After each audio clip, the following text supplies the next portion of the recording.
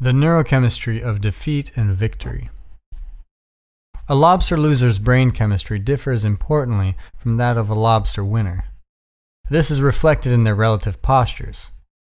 Whether a lobster is confident or cringing depends on the ratio of two chemicals that modulate communication between lobster neurons: serotonin and octopamine. Winning increases the ratio of the former to the latter.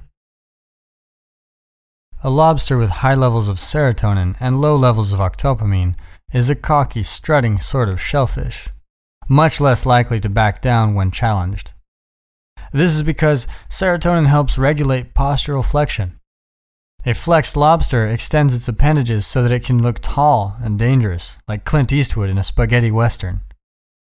When a lobster that has just lost a battle is exposed to serotonin, it will stretch itself out, advance even on former victors, and fight longer and harder. The drugs prescribed to depressed human beings, which are selective serotonin reuptake inhibitors, have much the same chemical and behavioral effect.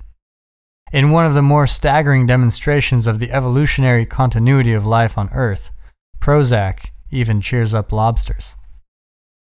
High serotonin/low octopamine characterizes the victor.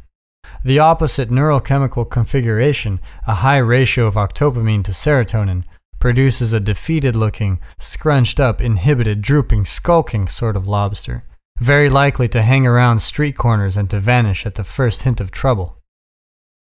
Serotonin and octopamine also regulate the tail flick reflex, which serves to propel a lobster rapidly backwards when it needs to escape.